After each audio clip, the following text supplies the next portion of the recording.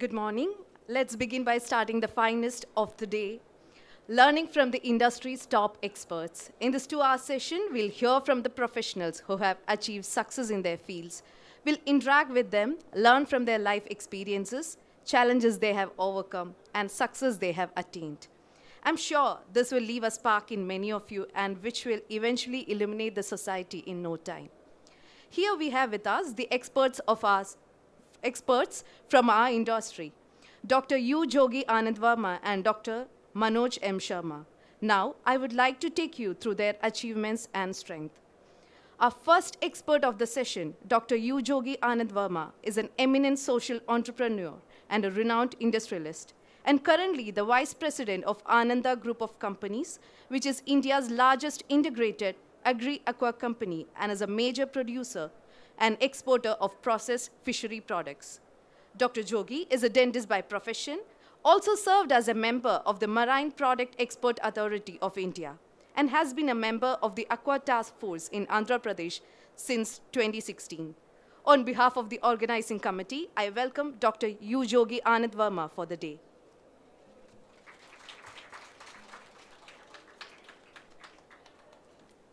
Moving forward, I would like to introduce Dr. Manoj M. Sharma, a pioneer shrimp farming professional with more than 26 years of experience in sustainable shrimp farming.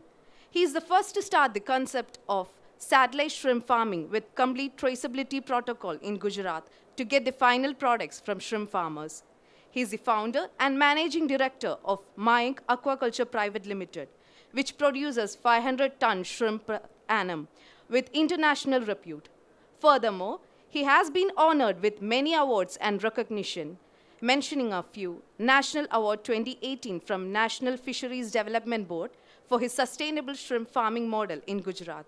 Also, he is a recipient of AgriVision Award 2020 from Akhila Bharatiya Vidyarthi Parishad. On behalf of the organizing committee, I welcome Dr. Manoj M. Sharma to the session.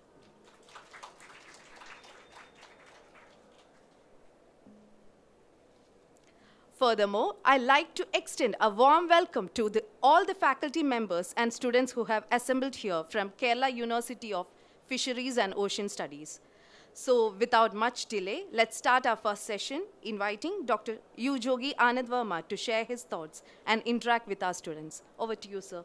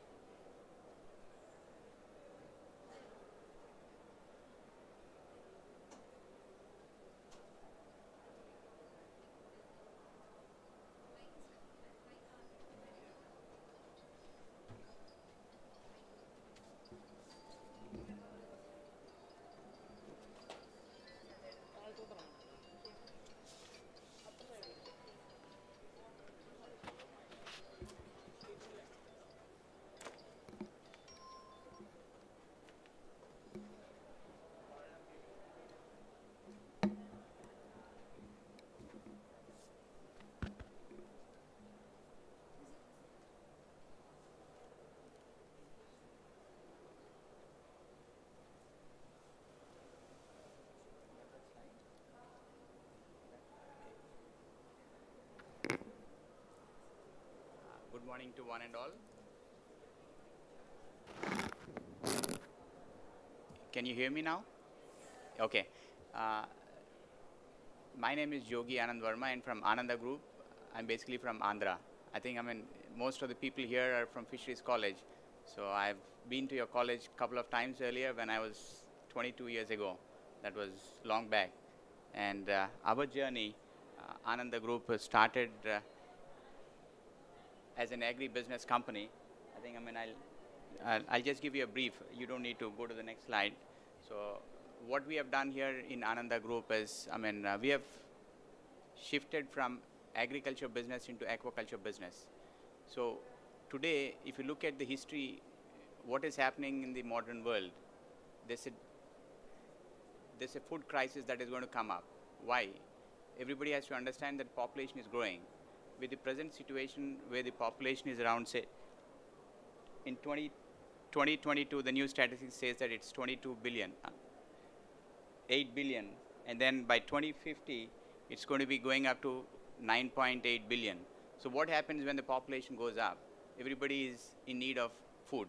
So food crisis is what is going to be envisaged in the near future. What do you need to stop this food crisis? I mean, in the present world, everybody knows that close to 820 million people are chronically ill because of malnutrition. How do you substantiate food for the next generations to come in? Then comes aquaculture. So the next slide is the importance of aquaculture, where everybody knows that there's food crisis that's going to come up in the future. How does aquaculture play a role when it comes to food crisis? So aquaculture is like, it's a global contribution with sustainable growth and food, which is going to be serving for the human mankind.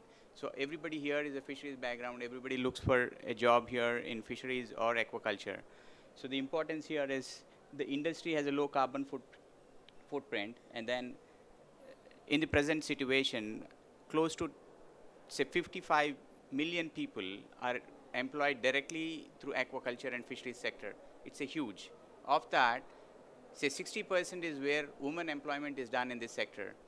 So I think, when Andhra Pradesh ranks #1 in India in aquaculture, it's like, aquaculture is diversified into two sectors. One is inland, one is offshore, marine, and this.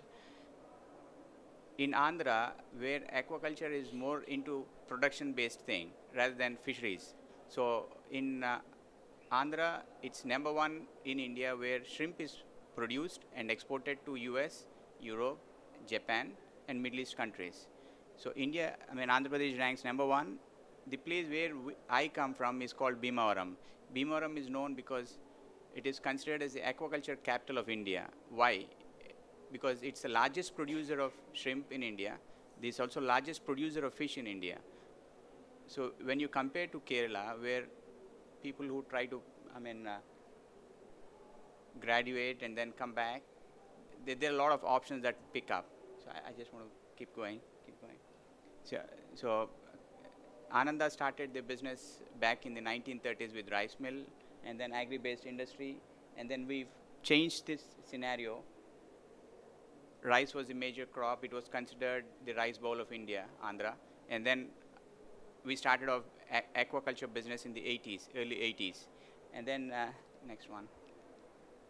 What happened here is like, Ananda Group, we started using the unfit lands of agriculture, wherein the diversification has happened from agriculture to aquaculture.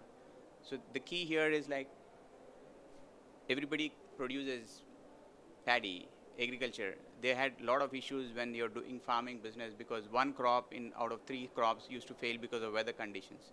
Or there was some issues in marketing. Next one. The unfit lands, most of them were converted from agriculture to aquaculture. The Indian major carps were the major focus species in farming when it comes to the whole India. So Indian major carps being rohu, katla, and mrigal. So these are the 3 species that were only cultured, where close to 1.5 million tons of fish is produced, and close to 8 lakh tons of shrimp is produced in India. And this 8 lakh tons of shrimp is being exported worldwide. Next one. What happens in the earlys when seafood was produced, when shrimp farming was done, there were very less significant processing plants, be it in Kerala or be it in Andhra, because Kerala was the leader in aquaculture back in the 80s and 90s. Later, there's a shift when aquaculture started in Andhra.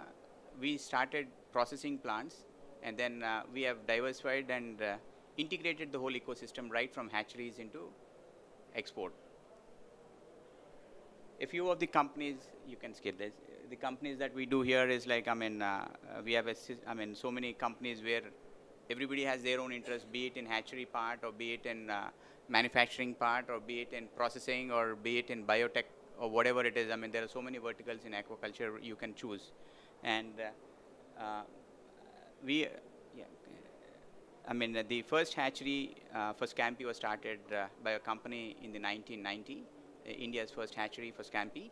And then of late, we have been approved as the one and only organic black tiger hatchery in India till date.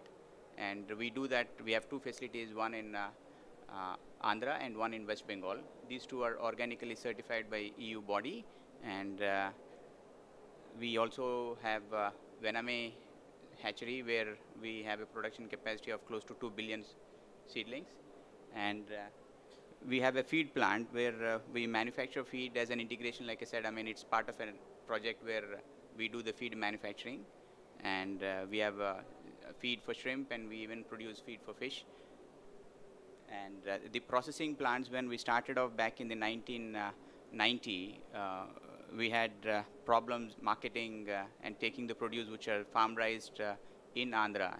We used to take it from Bhimavaram where we were doing the farming, and then we used to take it to Vizag where there was a couple of factories, and those factories were also apparently run by Keralite and Tamilian people. So of late they are not in business anymore. I am sorry to say that, but they are the guys where it all started from. I think, I mean, you'll have to take that. Whatever goes has to come back. So I think, I mean, Kerala has a good chance here to come back. And the integration where Ananda is focused on has got into manufacturing of probiotics and even into lab testing, where we have set up a modern lab, which is state of the art, which has NABL certification also. And we even started the first BMC project, which is Broodstock Multiplication Center. So this is like, I mean, you make the parents from the seedling, and then so far in India, India is completely dependent on US to bring in the broodstock. So we have taken up that project. It is live right now, and we are still working to get this much more successful. And the new generation where people have started working on parks. So Ananda has two food parks, one for agri-produce, where we do only fruit and vegetable, and the other one is for aqua. This is the first aqua food park in India. So you have separate lines where you can do all varieties of fish and shrimp as a separate dedicated lines where you can do raw, or you can do cooked, or you can do breaded and value-added products also. And these are some of the brands that we export from India to the US. And the domestic brands that we do here, just to have an idea, I mean, just to give you a broader picture, right? I mean, you guys are going to graduate, and then you should see that, I mean, this is what is coming up. The brands here are from Tata, okay? Big Basket, everybody knows that this is a Tata brand. So NutriFish is our own brand, okay? And as a company, we have a corporate social responsibility where we even have a blood bank. We started off in 2010. Company has, I mean, where we all export from India, from Bhimavaram to across 28 countries across the world. And coming back to education, right? So this is where everybody is looking at. So everybody has so many choices to pick, but you have to be very strong, and you got to make the right choice. What's the right choice? You'll have to know your strengths. You'll have to make a good decision, and that's how you can move forward. So once you graduate, right, what are all the opportunities once you pass out of school? So you have 4 verticals where you have on-farm jobs, and then you have academic jobs, you have government jobs, or you even be an entrepreneur on your own, where you can do your own startup. So I think, I mean, this is like to look and get into a government job. So that's the focus right after education. I mean, right from college, you want to make sure that you get into a government job. It's always very few opportunities that we have when it comes to government jobs. It's always, I mean, I think the main chief guest of the day, he's always said this. It's always easier to take risk, right? Only when you become an employer, you're taking risk, and then you create employment on your own. There's nothing wrong in taking risk. So I think the opportunities that we have here after you graduate is you can be a self-employed person, or you can be an entrepreneur, or you can do your own startup. So I mean, just want to give you a brief that there are a couple of companies like Hatch.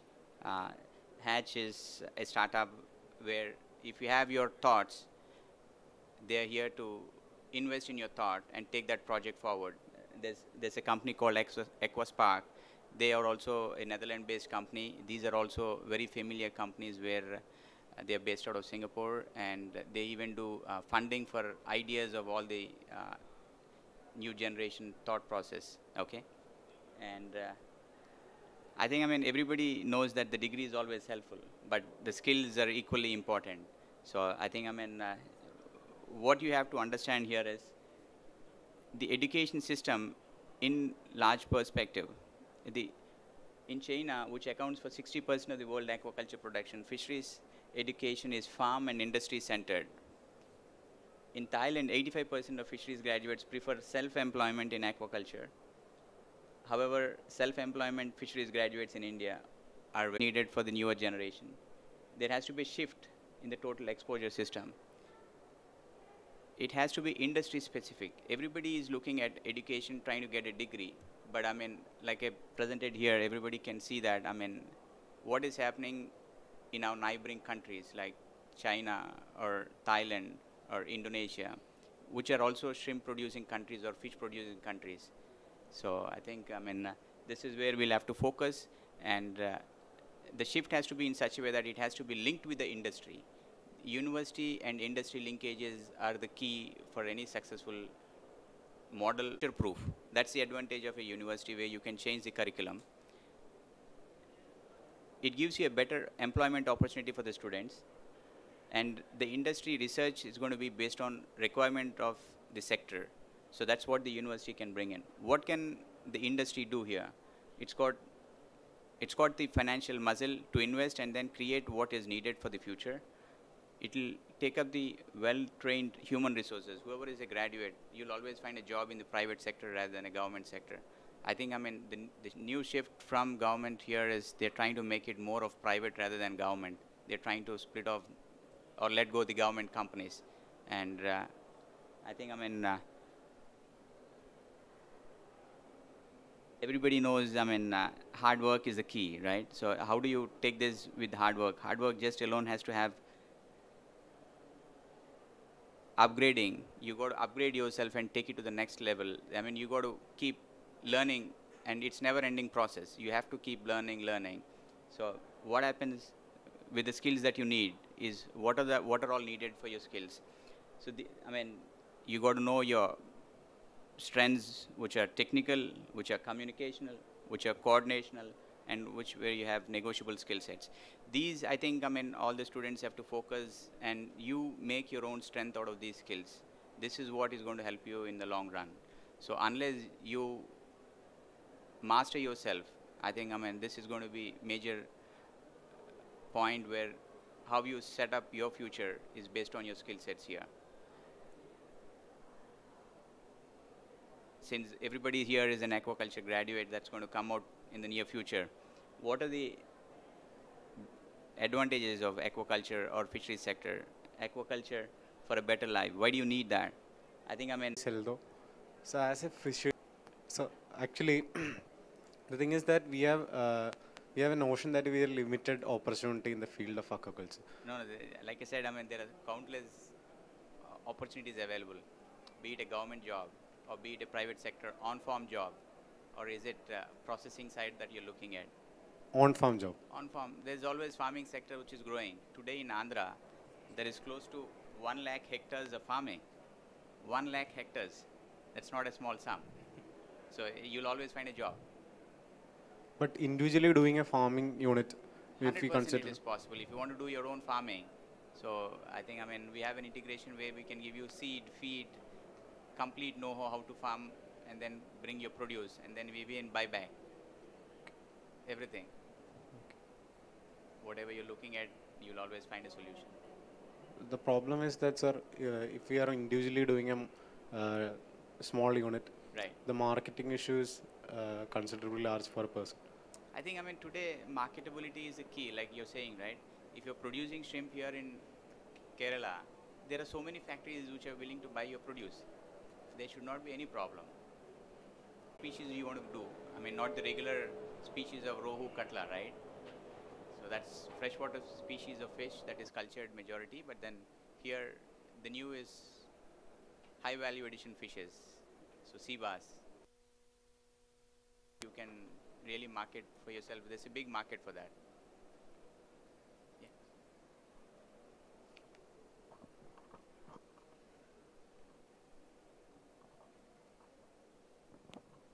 Good afternoon, sir. My name is Bibi. I am MSc Marine Microbiology student in Kufus. So my query is that since this antibiotic resistance is a major threat in the aqua health sector, so in your company, like what is your thought of reducing the use of antibiotics in the sector? Okay. Yeah, I think when it comes to antibiotic testing, I can proudly tell you that we are the only company which has 2 LCMS machines where we do complete background check of all the raw material that is purchased, which is called pre-harvest test. So unless it is tested and it is proven that it is free of antibiotic, we don't market our product to the US or European markets. So it's like, no, sir, I'm asking like in aquaculture, if Right. there is an outbreak, Right. we literally use antibiotics. Now, these are banned. You're not supposed to use it. But now in a common man, like Right. there is no they are not outreaching the like how to use or how to reduce the use of antibiotic is not outreaching. So how we look forward to do that, like Yeah, this is done only through a lot of promotion through the government agency, and like what you have like Ampida, right? Ampida has to do that. Department of Fisheries, they have to do a lot of mass training, asking farmers never to use antibiotics. Okay, farmer doesn't know where antibiotic is present. Today, the products that are sold for the farmers who are literally not educated, government has to endorse the product that this is antibiotic free, and this is happening in the industry right now. The government does a lot of branding where it is stamped in such a way that this is antibiotic free seed or feed or probiotics that are used in the industry. They have to be certified through government agency, either through CAA, Coastal Aquaculture Authority, or through MPDA, which does the certification for hatchery, or through Government of Fisheries, be it Andhra Pradesh or be it Kerala State. Government is doing a lot of vigilance entity to make sure that antibiotics are not present in the ingredients that are used by the farmers. That's the key. But yes, there are some which are positively, farmers knowingly, unknowingly are still using it, and antibiotic are tested positive in US FDA, and the companies have been banned. And this is how the industry moves on. Everybody knows what the rule is, right? When you see a red light, you're supposed to stop. But right here, everybody knows where do you supposed to stop. Touch the line, don't touch the line, little crossover or full crossover. Everybody has his own judgment here. So let us be very clear, be practical. When you see something which is red, you should stop. That's the key.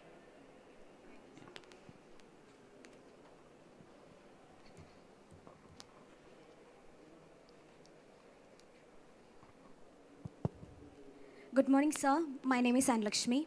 So my question is that recently many tests have shown that from the fish scales we can make band-aids Yes. and bandages. Yes. So is there any activities related to this domain that your company is doing?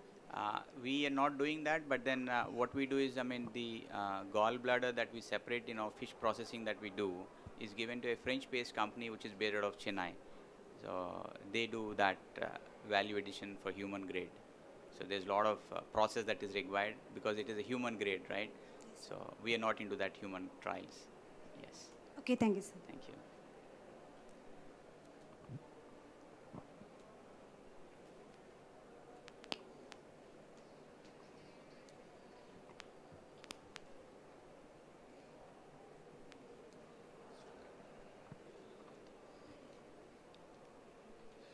Thank you so much, sir, Thank for you. the Thank you. insightful session. And I would like to welcome just a token of love gift, sir. Dr. Jayalakshmi, faculty from Kufos to present a memento.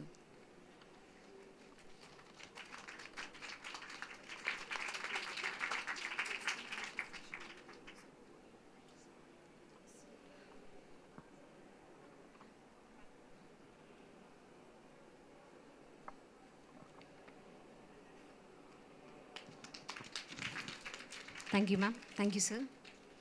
So next, taking this opportunity to welcome Dr. Manoj M. Sharma, for yet another insightful session. Sir, please.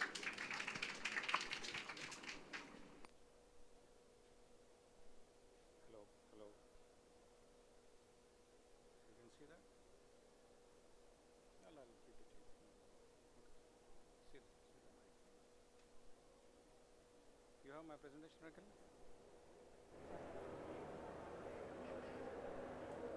Hello. No.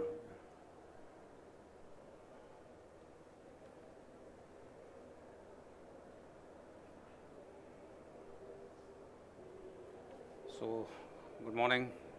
I think, yeah, just good afternoon, just 10 minutes.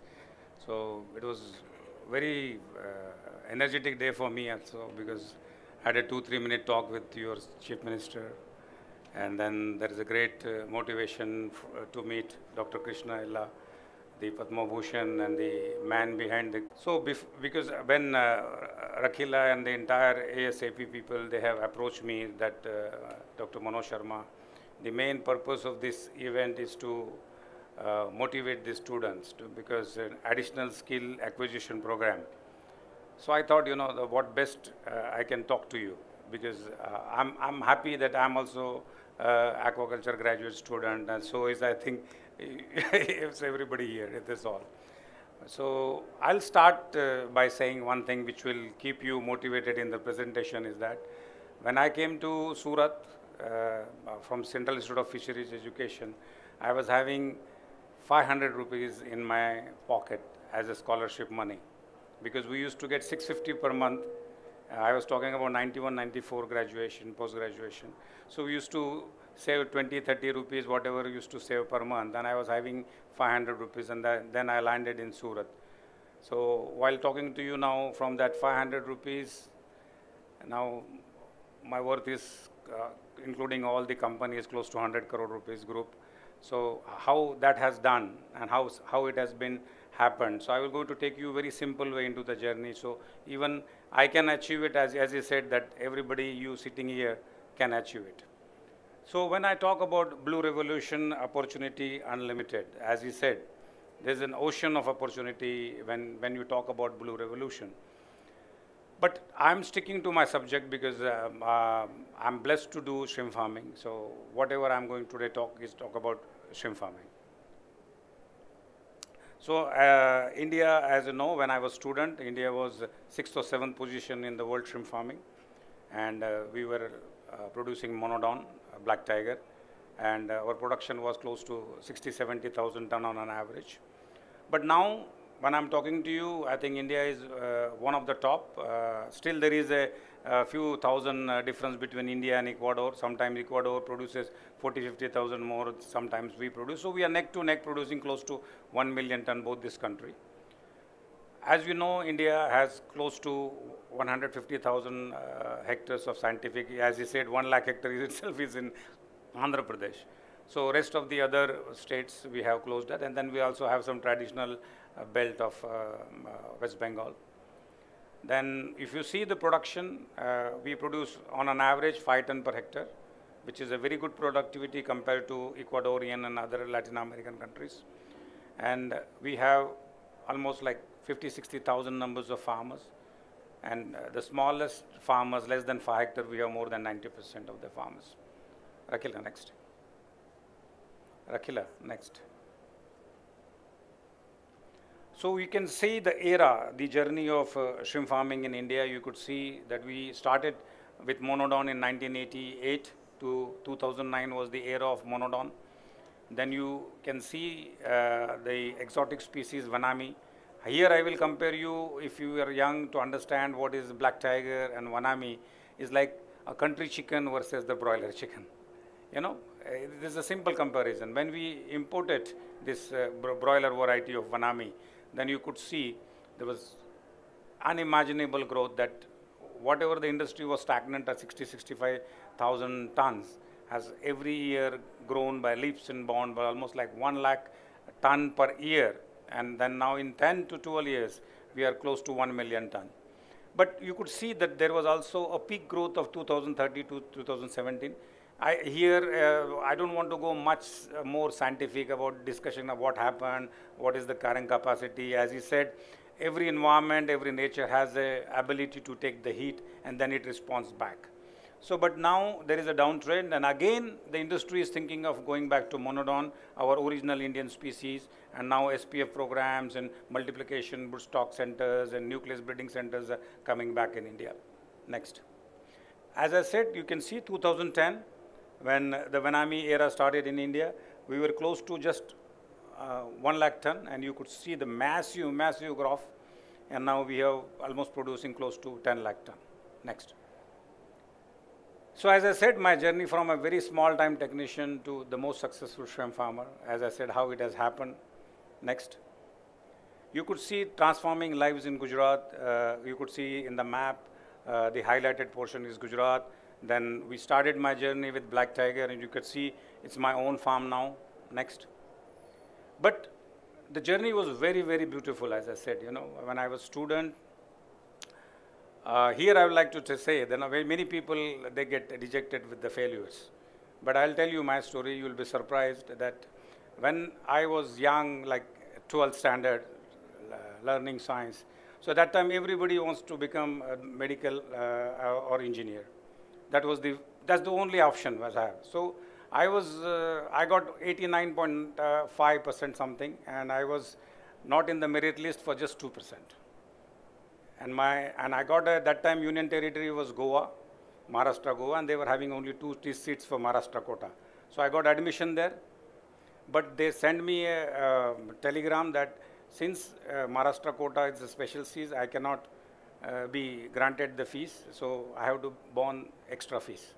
That time was something 28,000 per semester, and we were from a very, very struggling family that time.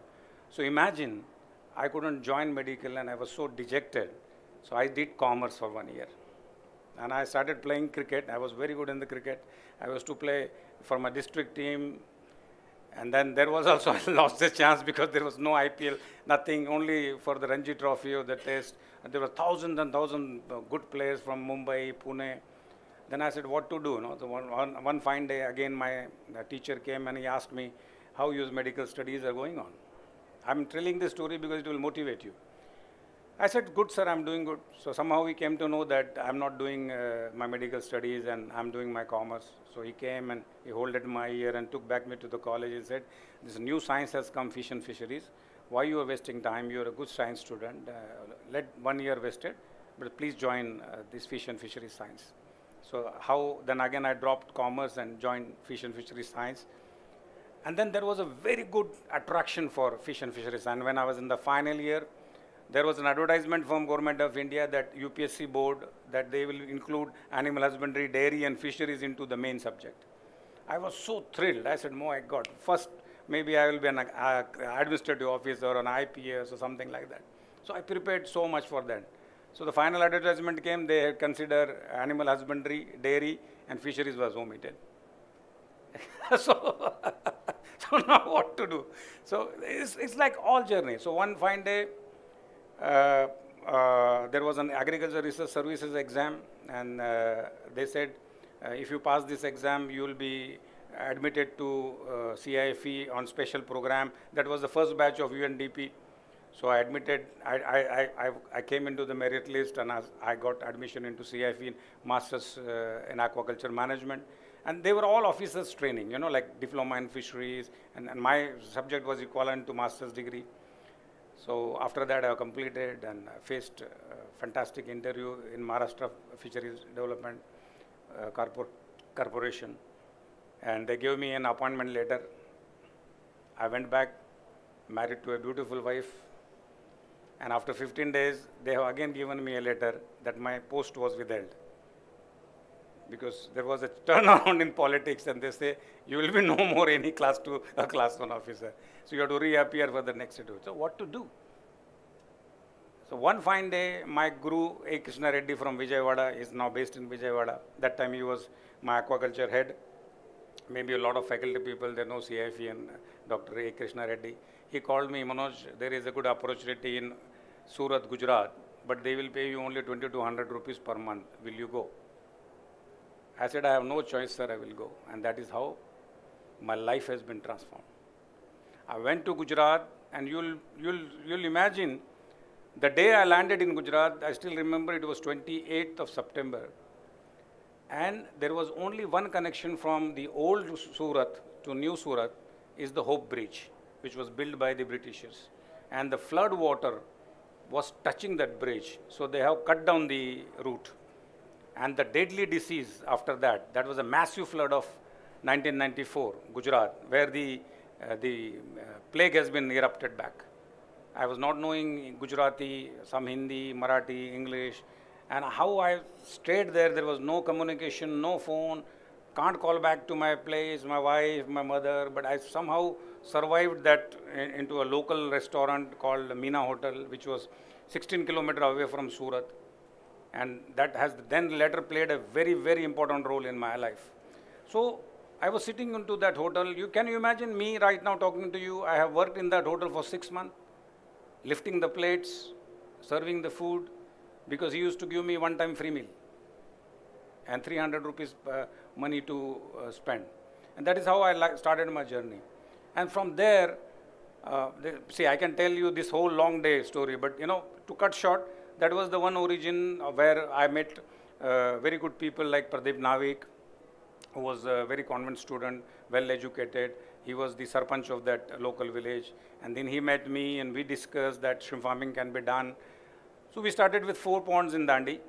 And that result has sparked everybody's eye, The shrimp can be grown right in front of their eyes, salt affected wasteland, which they were never ever used to do any good out of that. And believe me, that 4 pond success even didn't get any time for me to even look back. 4 became 40, 40 became 400, 4 became 4,000. Now when I'm talking to you, there are 25,000 acres of land which has been developed. And the industry from nothing, from zero to spinning around like 2,600 crores of business, benefiting 1,600 farmers and lakhs of people. And this has happened in the span of just 6-7 years, continuous hard work.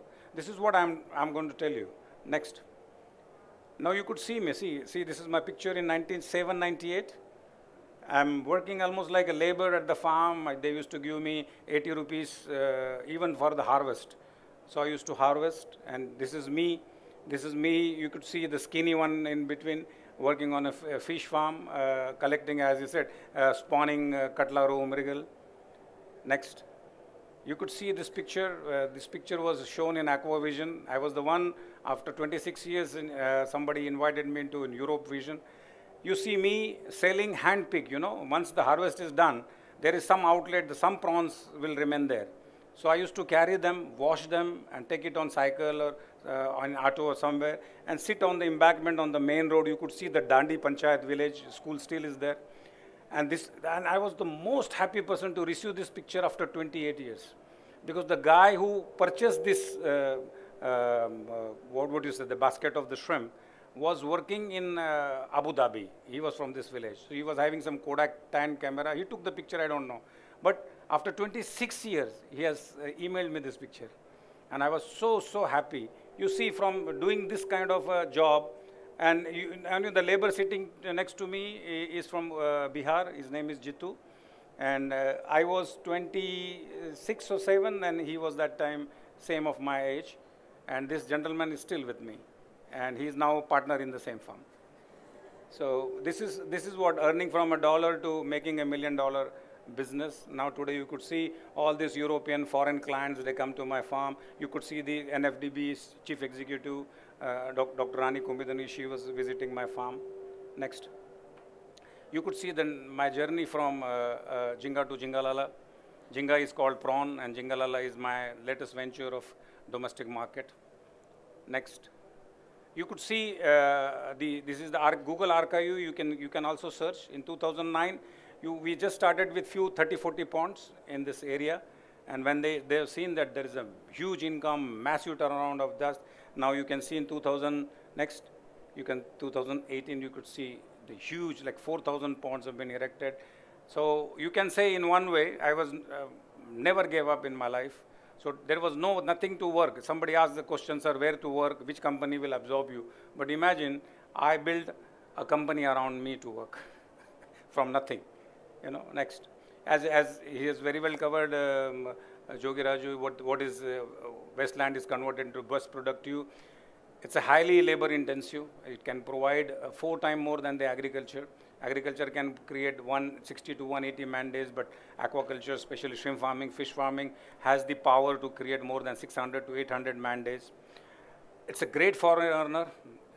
I was very impressed when in 2005 I got an opportunity to took part in the Vibrant Gujarat Summit when our honorable PM was that time the Chief Minister and Finance Secretary. I told them, sir, this, the word what would be used now globally, waste to wealth, the reverse migration. The reverse migration, they were very excited. They asked me, doctor, what is reverse migration? I say, people are going from villages to work in topmost cities, and aquaculture has the power to attract them back to the village. So this is where I use the word reverse migration. And so that's how the immense development. You imagine, salt-affected land, Gujarat, we have 4 lakh hectares of salt-affected land, which has been not useful from thousands and thousands of years. Now today, can you believe when somebody very dispassionately, he just gave me a thrust out of his office. He said, bullshit, shrimp, nothing, you go out. I said, sir, but you have a fantastic land. If you want to take it, 500 rupees per acre per year rent. Okay, nothing is there, you take it. But now imagine the same land, now today market value is 25 lakh rupees per acre because it is spinning huge dollars. Next.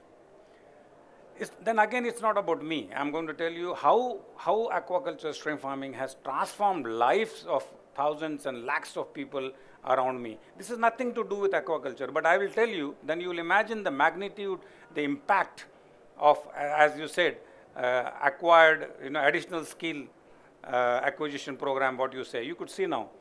This is a tractor fellow. His name is, I'm forgetting his name, his surname is Rana.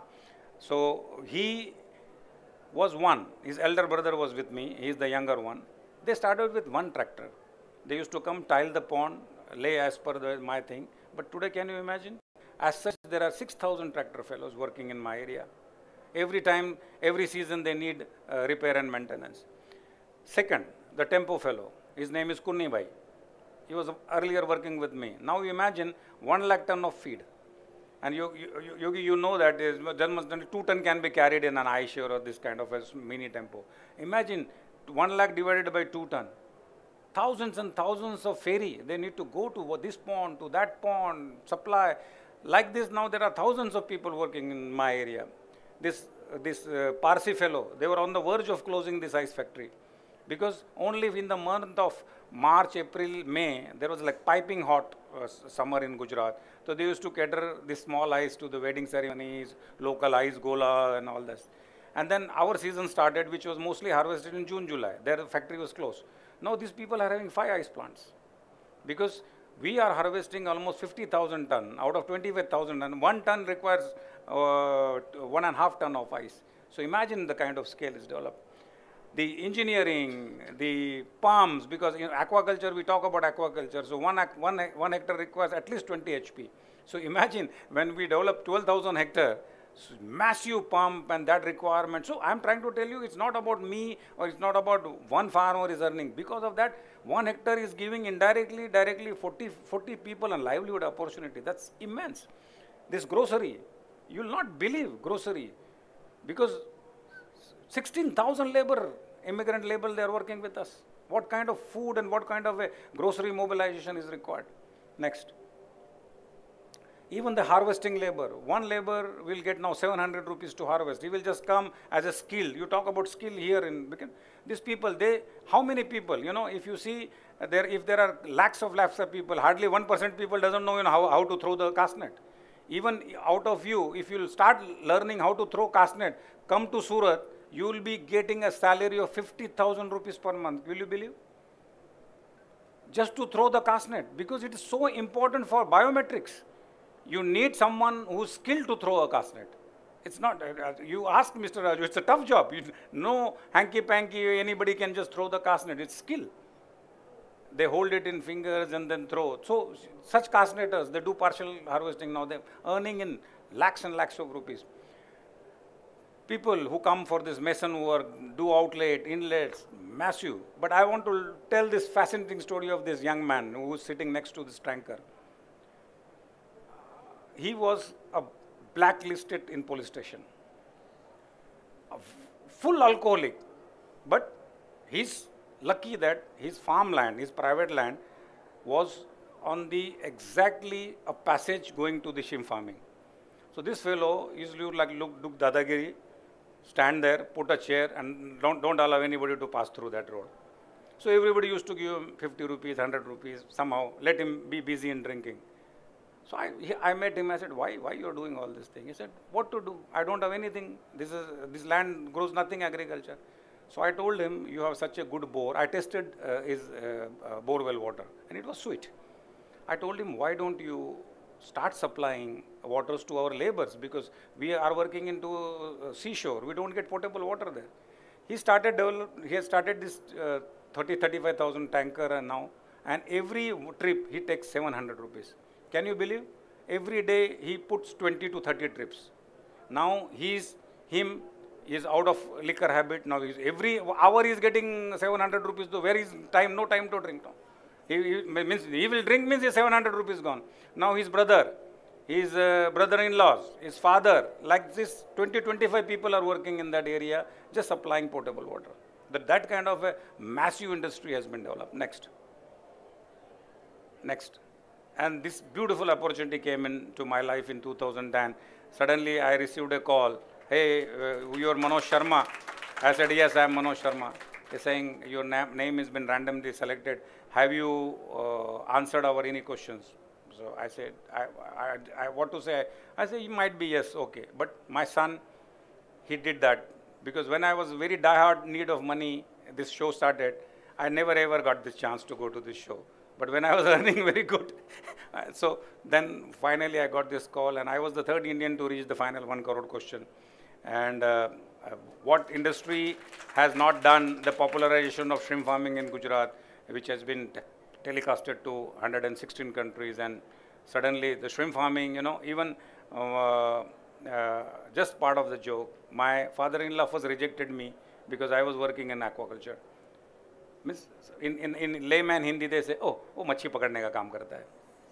So, but after this show and everything, then people understand how this subject has been glorified. How this subject of being smelly, fishy business to such a corporate and glorified business. And even Amitabh Bachchan himself was very fascinated that how this small good work of us is providing such a good livelihood to lakhs and lakhs of people. Next. Then this is my company. In 2005 I started. Now I have 400 hectares, 200 hectares of mine and 200 hectares with partnership. We produce annually 1,000 tons of shrimp, and we only farming, but including feed, distribution, and I also have a factory in Marseille for probiotics. Altogether our group is 100 crore plus. Next. We grow Vanami, left side, and right side is the tiger. And my USP is to grow one of the very biggest size, which is very super niche demand in the market, and hardly a lot of scale is required to reach to that sizes. So I generally odd man out. There is always a rush for this big size, because generally in India, if you see the world over, the shrimps are mostly produced 20 to 25 gram and sold. So I grow up to 50, 60, 70 grams. So idea is that if you can do that, you can make 3 crop profit in 1 crop, and also give a lot of breathing and rejuvenation time to your own motherland. Next. And then what next? Yes. So he has beautifully covered about what education system is required, what students can do. But I will just show you very good options that how you yourself can do that. Next.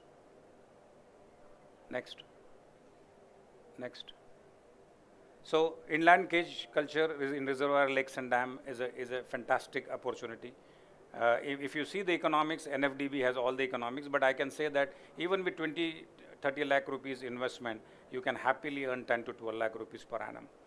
Next. These are the candidate species where if anybody wants to do, can do this. Next.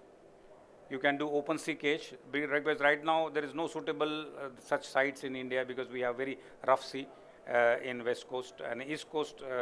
There are some good patches, especially, but it's a very costly affair where investments are more than crore rupees. But still, somebody wants to do because CMFRI and Kerala this side, there is a huge demand for marine fish. So some people you want to do, you can do that. Next, these are the candidate species for this. Next, next. This is what Mr. Yogi Raju was talking about, that his fortune changer was like inland fish farming. In Andhra Pradesh also is still the mother state. Now I think when I'm talking to you, NFDB figures shows that we are producing more than 150 lakh tons of this fish and traded all over India. Next. These are the candidate species, Katla, Rohu, Mirgal, and also Pangasius, Magur, Singi. You can do that. And don't worry about my presentation will be available here. I love to share with each and everybody, so nothing to worry about it. Even Rakila can give presentation, whoever you want. Next. So ornamental fish culture. I think girls will be loved because I have seen many girls, those who have started this backyard are now earning lakh, 2 lakh rupees per month. Next. This is a wonderful job, this is a wonderful business, I think, and here you really, if you develop your skill, experience, I think you can make huge money in backyard system. Next. These are the candidate species. Next. You can do seaweed now. Seaweed is a fashion. It's a multi-billion-dollar industry, and he's also very close to the heart of Mr. Modi because he loves women empowerment, and I think this is a very good subject. Next. These are the candidate species where you can do that, and especially for these seaweed seed farm, you know, basically where you can say the hatchery or nursery has a huge biotechnological potential. Anybody who's more into research-oriented liking can really opt for this. Next. Diverse India needs huge diversification. We have this potential. We have 8,000 plus kilometer. We have exclusive economic zone. We have 1.2 million hectare, 3.5 million hectares of brackish water and freshwater land. Next.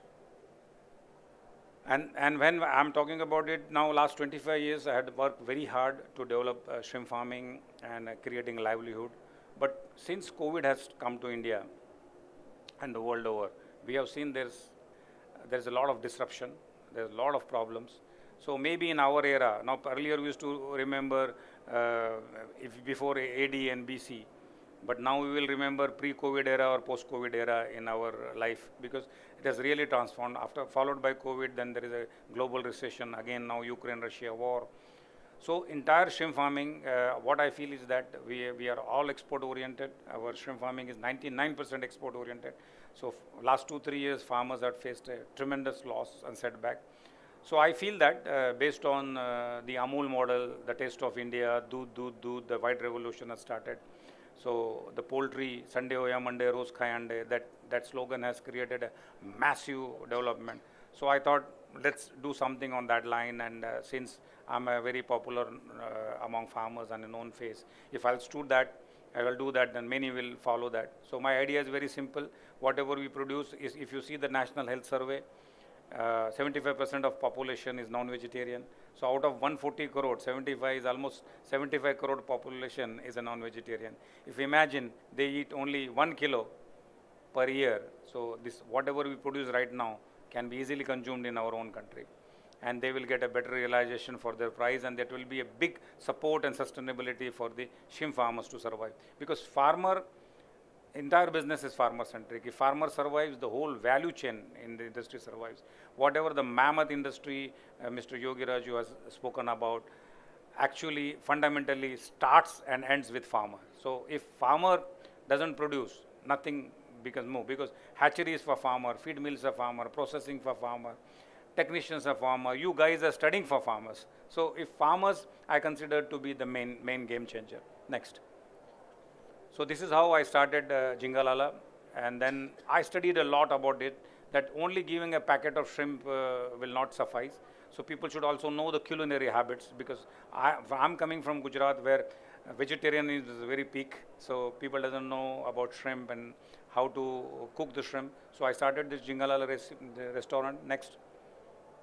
You could see it's a very small, this is the previous one with just 45 people sitting, but all farm-raised shrimp. I had 50 beautiful designed farm-raised shrimp cuisines. Next. You could see a slight glimpse of what we used to serve in our restaurant. But I started with little jittery mind that whether vegetarian state, whether it will run or not. But when I opened, I remember it was 9 June 2019 and 6-month lockdown came. So all my effort of 2 crore rupees has gone into vain. Then I was having one option to close it or to move ahead. But whatever the skill I have developed, whatever the cooks and chef I have developed, I need to retain them. So I thought another 12 months, if I do that, I might lose 60, 70 lakh rupees in holding them and paying them the salaries and all. But my heart says, let's do that. And finally it paid off after the second vaccination round, and then when each and everything was open. Now Friday, Saturday, Sunday, everything we can see like one hour waiting outside my restaurant and line up. Now I have recently developed 3 times more space now, 2,500 square foot I have developed. And there also, now there is a waiting of one hour for Friday, Saturday, Sunday. Next. So this is how I say that farmers survive, the whole industry survives. So cumulative effort must be brought by the industry players, farmers, union, various organizations to support the domestic market drive. And I think that is going to really help each and everybody. Next. And finally, as you said, I think that, even somebody like me who has done this wonderful job, if out of you, few also becomes on my path and become Manoj Sharma. So we have 758 districts in our country. If Manoj can done something good in Surat district, imagine how many immense opportunities there to do that. And I strongly believe if the additional knowledge, experience and skill will pass on to young generation like you, I think the opportunities are immense. And remember, we are growing food and profit for all. So don't just become a job seeker, try to be a job giver. Thank you, and I loved talking to you guys. If you have any question, I'll be more than happy to answer you, or any questions, any damn thing you want to ask, I'll be happy to reply. The students are requested to ask their queries if there are any. It'll be great if this is more interactive. So if you have any query, or like if you want to know more about the career prospects, you can ask both of the people. Both of the eminent speakers are here, so you can give your comments. And also, if you have any queries, you can ask.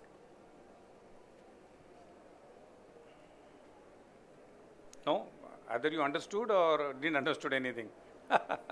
So somebody asked Mr. Raju that, Varmaji, that what kind of opportunity this industry can give to young graduates. Remember one thing. You are going with, as he said, we are going with impractical knowledge to an industry, because you are more of an academic. As he said that, even I am a very advocate of that your last semester should be industry oriented. It should be a practical oriented. So first of all, faculties are here. Student, those who didn't get an exposure to the farm, I request you, first 2-3 years, whatever you like. For example, you like ornamental fishes. Go and work in the ornamental industry for 2-3 years. It's because it will open up your mind to indigenous trade skills.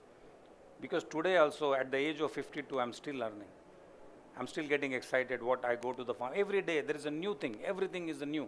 Because as you start your crop, even the age of the pond, even the years of the crop, everything matters. So what you do into first crop, another second crop, you need to be advanced by 20-30%. Then only how you can succeed that. So farm training is very, very important for you. If you want to do business, somebody asked me, sir, what about if I want to start 1 or 2 acre? No problem. But go there at least 2-3 crops work, because you will learn the intricacy, the small trade skills. Directly you jump into any business, it is not good. Even today, I'm worse with each and every aspect. But when I want to start at hatchery, I visited hatchery many times, even stayed there for 10-15 days to understand what is Nopli, how it will convert to Zuya, to myces, how it will affect. Then I started Jingalala. I worked with chefs for 6 months. I want to learn that small things, how the shrimp, how it cooks. Because a lot of the hotel, when they cook the shrimps like a mutton or chicken, it becomes rubbery. And so lot of chefs, they started, even 90% of the chefs, world-class chef, they doesn't know how to cook the shrimp. So we have developed all these skills. It was a learning phase, taking pictures, photograph, masala, marination process. We have gone through that. Then only we'll learn. So important for you is not to just jump into a job. You have to first acquire the skill, the indigenous trade knowledge. Then only you will be super successful. And believe me, even if you have 1 hectare, 2 hectare, if you are skillful, you can earn lakhs and lakhs of rupees, even better than an IAS and IPS officers. So don't just think. See, I think for me today, I feel very happy, when I was a planning commission member, I was into advisories of ministers, I was into the state planning commission.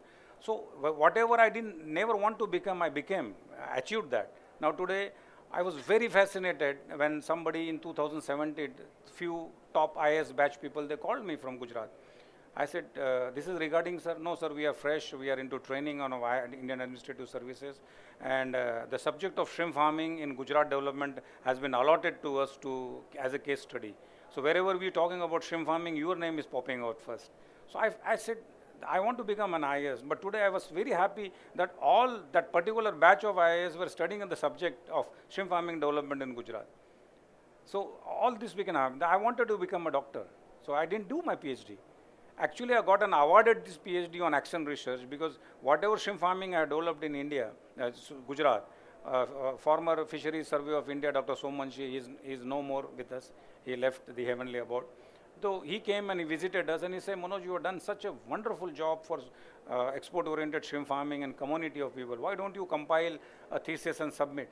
I will talk to Osmania University. That time, Hyderabad Osmania is the most reputed. And Dr. Ravi Shankar Piska, he was my examiner, and he invited me to Hyderabad, to this university. And it was so casual, They offered tea, and they asked me here and there some good questions about the industry.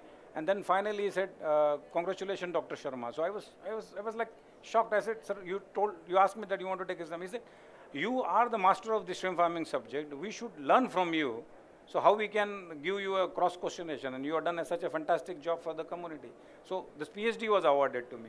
So I became doctor. I became so many things. So believe in hard work. There is nothing. As I said, there is no substitute to hard work.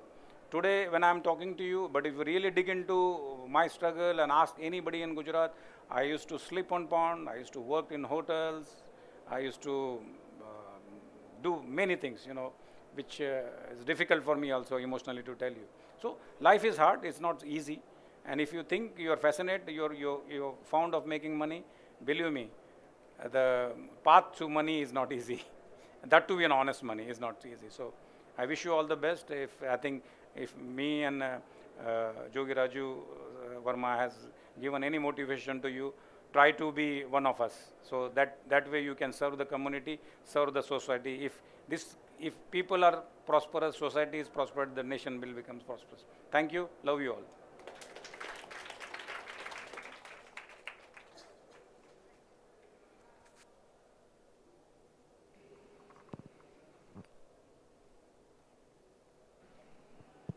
Thank you so much, sir. Is there any questions? Yeah, we do have a question.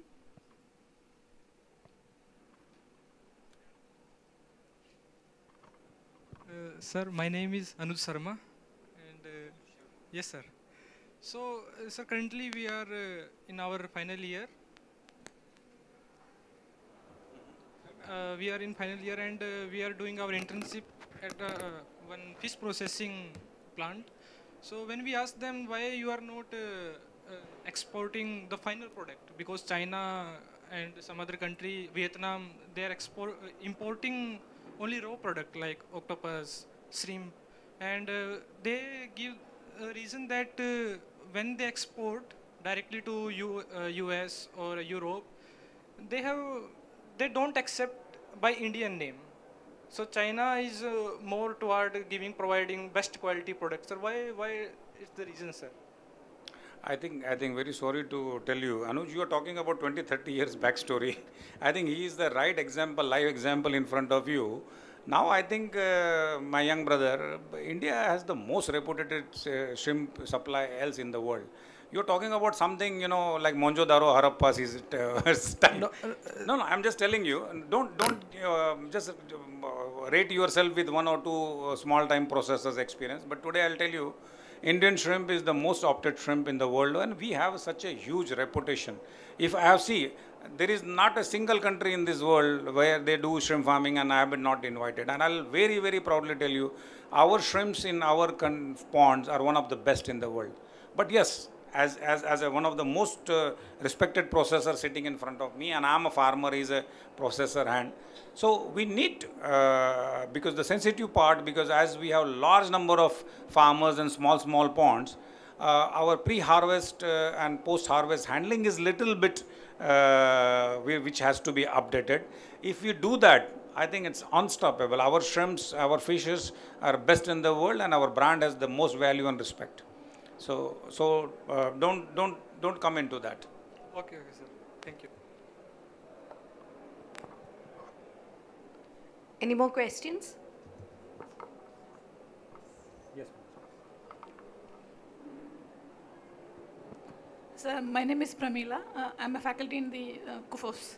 So I will come back to second, third, fourth. I'm coming to KUFOS again. Yeah, we'll meet, sir. Sir, you were telling about that monodon is now reverting. There's a shift from Vanami to. Yeah. So what exactly is the reason for that, sir? What exactly? Is the reason for that? I mean, is it because of Yeah, the demand? see, or? I'll tell you. The reason is that because the foreigner is not able to settle in India, because this is an exotic species, Vanami, which is still coming. All the brood stocks and everything is coming from America. What actually happened, there is a very thin line term called carrying capacity. Now, if you imagine what we used to produce monodon, we used to produce 2 ton, 3 ton. When we were into monodon era, our productivity, Indian productivity was hardly less than 400 kg per hectare. Now, when Vanami came, our productivity went up to 5.5 ton. And some farmers are even crossed 50 ton, 60 ton production. But whatever 10 to 13 years we have pulled on, thanks to the very diligent rules and regulation and the guidelines created by Department of Fisheries, and especially the cap, not more than 60 piece, has helped us to survive 1.2 decade. But now what's happening, as you've seen, you remember my one picture, there was 40 pond and suddenly 4,500 ponds. So that has given a negative carrying capacity of the particular system. I will simply design is that, like if I am today is 78 kilo, I can carry 10 kilo bag on my shoulder maybe whole day. But can I carry a 40 kilo bag on my shoulder whole day? I might die before that by the heart attack. So the entire system has a natural holding carrying capacity. And I think he has put up a very beautiful line. I think still I was studying that whether how much people use it. Aquaculture is a profitable business unless and until the farmer becomes greedy. That was his line. It was a greed. So greed. Today I'll tell you on a very good example. I was in recently called in Bangladesh. Now every 6 months they call me. So I was talking to all the farmers in Bangladesh. There were 600-700 farmers. After my talk, one farmer came and asked me, sir, which is the most dangerous disease in shrimp farming? I said number 2 is white spot, then number 3 is Vibrio, number 4 is EHP. Then he said, no sir, number 1 I'm asking. I said, we asked shrimp disease. I started again counting number 2. He got it first, said, no sir, number 1. I said, greed. Greed is still the number 1 disease. Because lalach. Because you want more of the farm. But sometimes even nature answers back. So disease is what? Disease is there is imbalance between the negative carrying capacity. So what happened? Suddenly, wherever you see, now the great success of Ecuador, you ask a very big question, sir, suddenly the practices of Ecuador has improved. I've been to Ecuador 13 times now. Every expo they invite me. And whatever the knowledge, as he said, about our processing, even our shrimp farming technique and technology is one of the best. Now the whole world is copying us. Especially my one concept of farming the Vanami, the tiger way, has been now adopted by Ecuador. Now they are doing 12 piece, 15 piece, 20 piece, and then they're leading the world. Their cost of production has come down. Everything is very good. So once we have overdone with Vanami, because we are trying to overdo that. So now each and every negativity we have brought into the waters. So that has reduced the production and profitability. Now last year, if you'll say 50-60% farmer in Vanami, those who are not doing earning money. Reason is not only the disease, but it is the cumulative effect of that. I will say post-COVID, labor mobilization, the raw material purchase, I think feed price has gone up to 20 to 25%. Right, Vermaji? And then also there is a reduction of European price or American price by another 20-25%. So all this factor has mounted on the head of the farmers. Plus farmers are also facing some issues, farming issues. So that has led back to bring into monodon. The beauty of monodon is that it can be grown in 150 days to 50-60 grams. So the cost of production versus the price is fetching still very attractable. So still farmers can earn $2-3 happily. So that's where... Sir, which one is more in demand in the overseas market? See, you'll be surprised, ma'am, to know, up to 2010, India was indigenously a black tiger and the whole world used to import the brand by saying Indian black tiger. But 13 years, we have completely neglected black tiger. For example, you have somebody, a vendor who comes to your shop and then you buy some vegetables or milk or even peanuts from him. If you're buying, he will start coming regular. But if you don't buy for 1 month or 2 months, he will stop coming to your shop. Same thing happened with us because India was an out-and-out monodon country and we have each and every niche we have competed with Vanami. So there was nothing production, hardly 5,000-6,000 ton, I think West Bengal, this traditional. So there was no monodon market, there was no production. So entire monodon, those who like to import or those who have the monodon market, they have shifted to West Bengal, Bangladesh or Vietnam. Now suddenly we want to go back to monodon. So we also need to go back to the markets first. It's not like that we are dependent upon the 100% dependent upon the exports. So if you have a domestic market, anything can go. Desi chicken will go, country chicken will go, broiler will also go.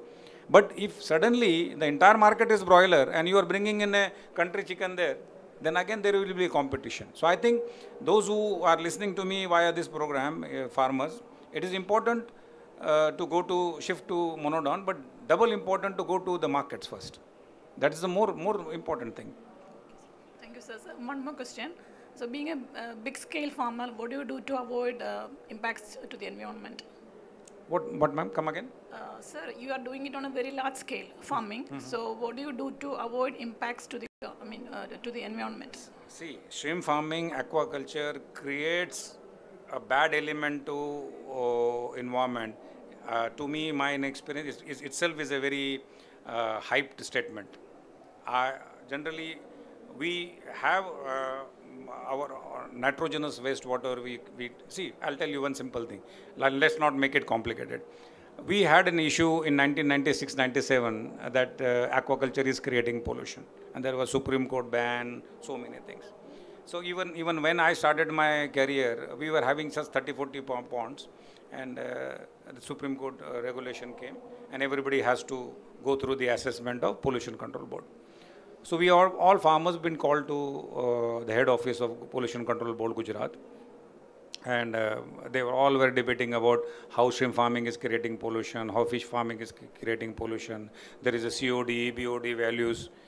So I was listening, I was very young, struggling, I was having just t-shirt, jeans, not properly dressed also. So I raised my finger and I asked the gentleman officer, I said, what is your highest regard test in Pollution Control Board?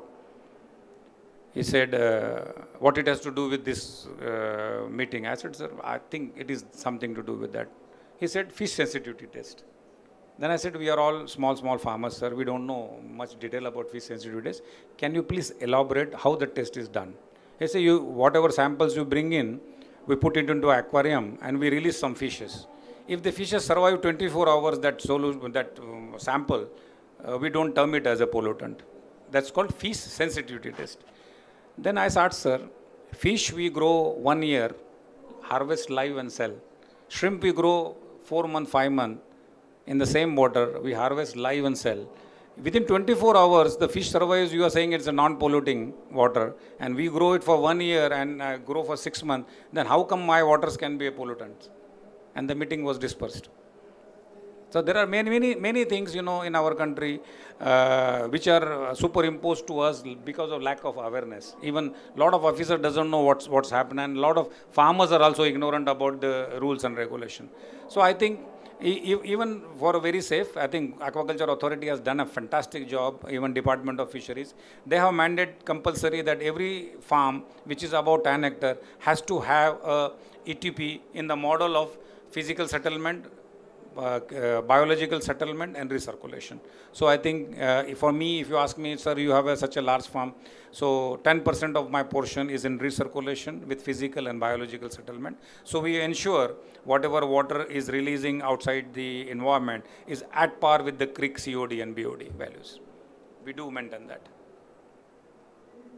Thank you, sir. Okay. I think time is over. Hello. So my name is Eldo. Name is? Eldo. Eldo. ELDHO. Okay. I still don't know where she lives.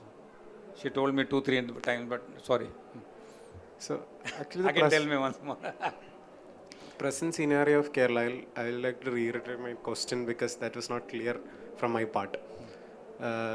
We have several schemes like PMSSY and Kerala Subiksha Kerala Padhati, like that, which promotes inland aquaculture. But thing is that recently RAS, Biofloc, etc. has been like. Means you are not able to get the benefit, and that's you want the to thing say. is that we have been promised that the farmers have been promised. Understood. First thing, do you have land? Yes. You have land, your own land. Okay. Which district you are? The nearest fisheries officer you have to connect. Okay. If you want to go to Pradhan Mantri Matsya Sampada Yojana benefits, I don't know whether you have in Kerala or not. Maybe if not, I think ASAP you can catch hold of these officers of ASAP, because now Purushottam Rupala Sahib is Union Fisheries Minister, and one of the most successful model of land lease policies of Gujarat, where each and every aquaculture professional graduate gets 5 hectares of his choice, whether freshwater land or brackish water land or even cage farming, whatever you want to do. If you are a graduate, you have to go to your collector, but by default he is the district land committee chairman. So you have to approach collector, sir, okay, sir, I am a graduate of fisheries, I have this land, this is the detail of the land, and I want to enroll into PWMSY. So the fisheries officer will evaluate your land, he will give you guideline whatever you want to do, and that scheme paper can be forwarded to your state level committee, and then finally it will go to NFDB. If it is less than 5 hectares, state fisheries will allow it. If it is more than that, they are enormous scheme. But thing is that you need to run pillar to post by yourself. You just can't put an application on India and wait that good thing will come to you automatically to your door. You need to rub your sandals, boot, chappal, whatever you wear. You have to go, you have to nag and sit in front of me till you pass your scheme. that is the way how it works in India. So after the culture is done, for example, the scenario is myself I am a biofloc farmer. So the thing is that first of all we are not getting the expected amount of production from biofloc farms. Most of the biofloc farms which in Kerala is not getting the projected amount of what they set. And also when they started, for example, tilapia had 200 rupees for 1 kg. But since lot of farmers are cultivating in the, obviously the price has come down, and some of them have stopped farming also. So what can we do as a fisheries professional to provide them a proper flow of income so that they cannot stop? See, I'll tell you, this biofloc, whether this forum I should say or not, but it's more of an internet sensation. You know what is biofloc? You ask me question, do yourself you know what is biofloc? That's the problem. We just follow some sensational things, something catchy, what we want. Biofloc is nothing. It's a heterotrophic system where the beneficial bacteria are so much produced, when they bump to each other, they form a mass of bacteria with detritus and other proteinaceous things, algae and all, and that has been filtered out by fishes.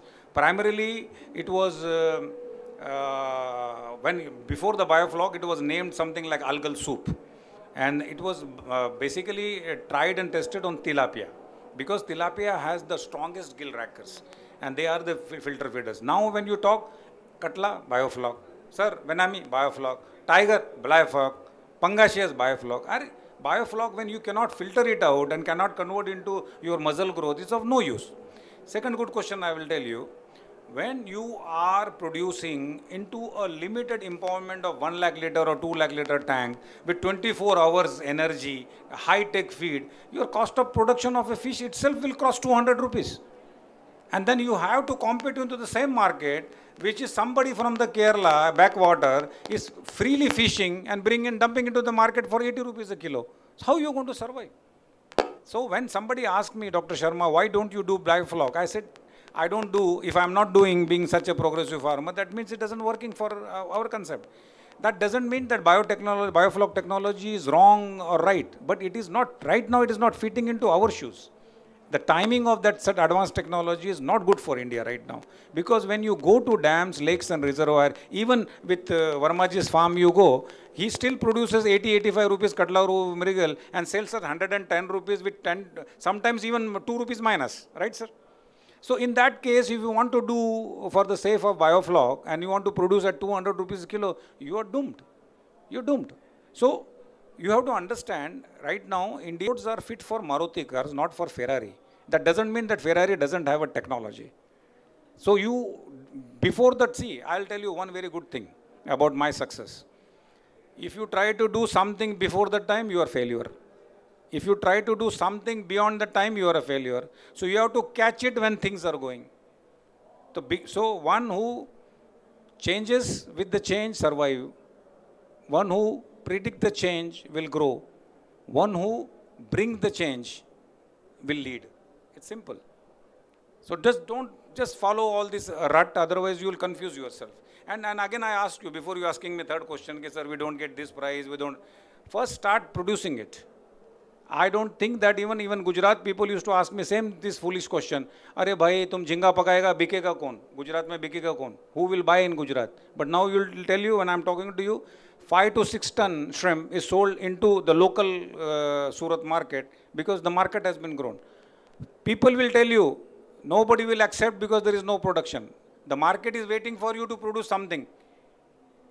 And you will produce, people will start accepting. Otherwise, see, in a non-vegetarian state where people have never seen the shrimp, first time when I showed them, they thought it's a cockroach. That state has now grown to be the third largest state and spinning 2800 crore business. Anything is possible. Kuch bhi ho sakta hai desh mein.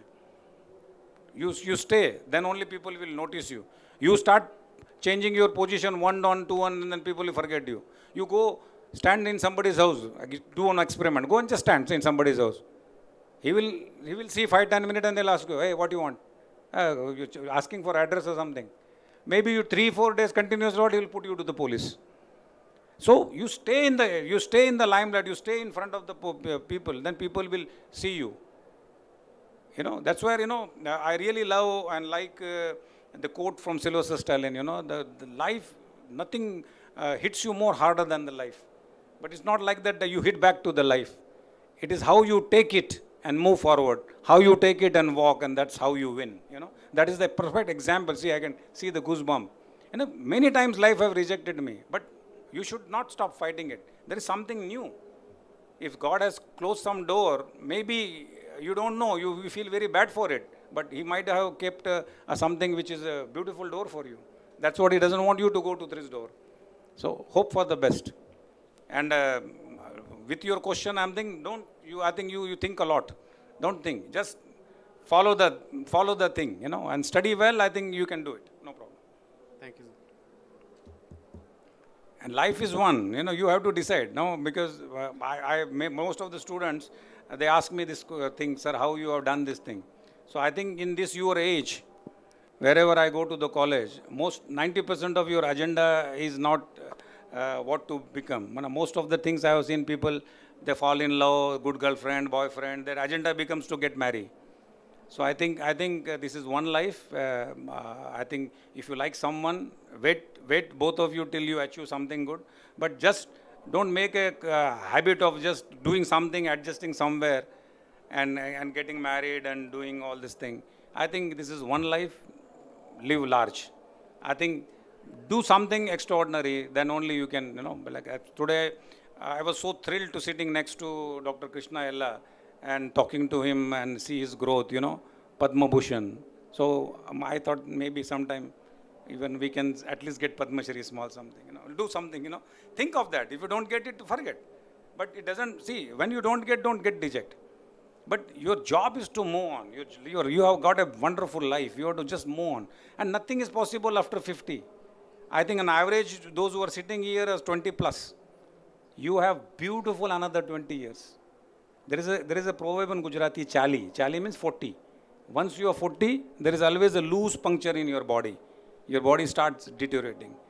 One point of time at your age, I used to eat any damn thing and go to the farms and do 200, 300 cast net. But with 50 age, even 10 minutes bending, I'll get a cramp in my back. So don't think that you have a life of 70 years or 80 years. I think student life is 20, 25, and after that you have a glorious 25 years with you. Till you are 50, you can achieve. So I think I just calculate in hours. I just calculate my things in minutes. I don't spend time. Even I see mobile, I see for something which is concrete for my studies, my subject, or my social media, what people are responding, what farmers are responding.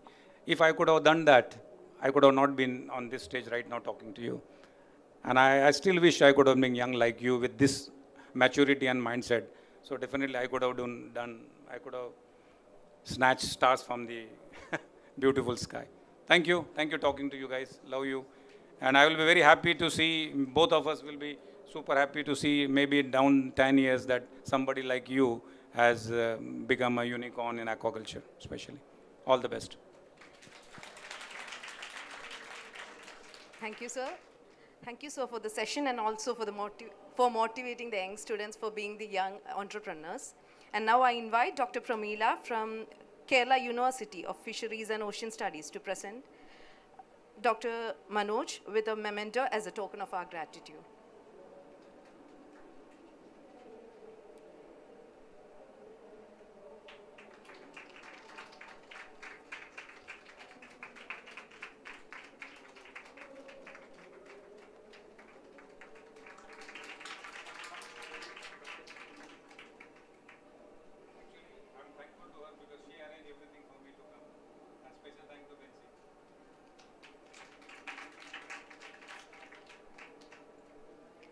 And with that, we come to the end of our session, and I believe all of you had a positive takeaway. And I also would like to take this opportunity to extend my warmest gratitude to both of our speakers, Dr. Jogi Anand Varma and Dr. Manoj M. Sharma, for imparting your knowledge. And we also genuinely wish both of yours name for the next Padma Shri Awards. And the participants, please note, you are requested to assemble back at the same venue at sharp 2 o'clock. A brief reminder on the afternoon session, a discussion on the topic, fostering knowledge economy, and also making recommendations for submitting to governments will be done in the afternoon session. Right after that, a common session on innovation and entrepreneurship is also arranged. And so all the students are requested to disperse for lunch, and the lunch will be served at the adjacent hall at 1:30 p.m. Okay, so we are planning to take a group photo with the experts, so requesting all to join here near the stage for taking a group picture. And also a gentle reminder, the students who are leaving now should assemble back at sharp 2 o'clock.